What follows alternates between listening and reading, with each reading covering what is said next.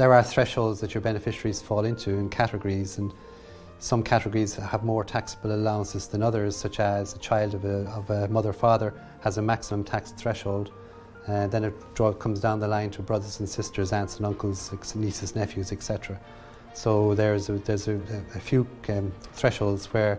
exemptions apply, and which is where you fit into those thresholds, or where the beneficiary fits into those thresholds is what's important.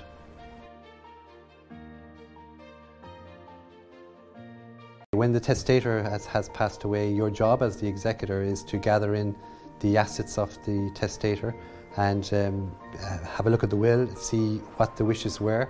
and make application to the probate registry to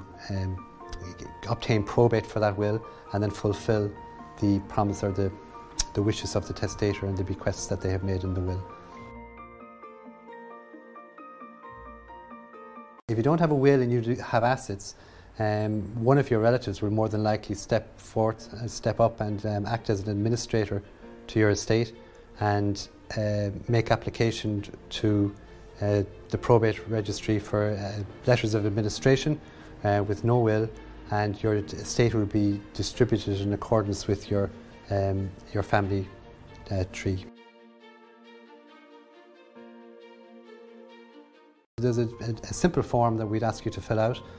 which generally gives us most of the information we require in relation to what assets you have, what pensions you have, what life insurance policies you have, etc. We can get a will done very, very quickly, depending on if there's an urgency to the situation. We've been able to put wills together within a couple of hours,